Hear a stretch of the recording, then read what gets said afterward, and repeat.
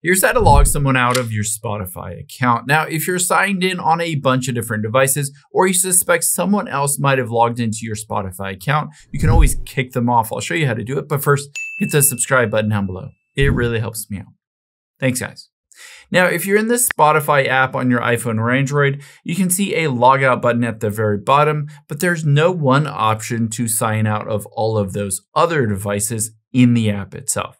Unfortunately, we need to hop out of here and open up a web browser, and you're going to go to spotify.com and hit go.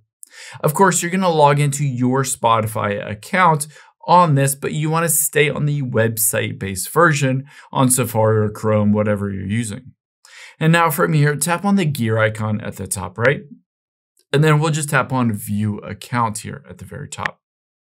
Once you're in the account, all you need to do is scroll down, because you'll be able to see, if you scroll down towards the bottom, is security and privacy. And under here, we're going to tap on Sign Out of Everywhere at the very bottom.